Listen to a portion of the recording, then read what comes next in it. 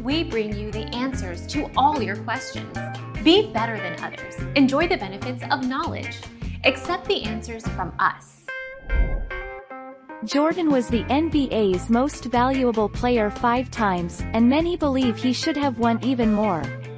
Most notably, it is widely believed that Karl Malone unjustly won the 1998 MVP over Jordan because writers believed Jordan had won enough. Jordan was also named the NBA's Defensive Player of the Year in 1988. Our mission is to provide accurate answers. We think without knowledge, it is impossible to live a balanced life. Be competent, be skillful.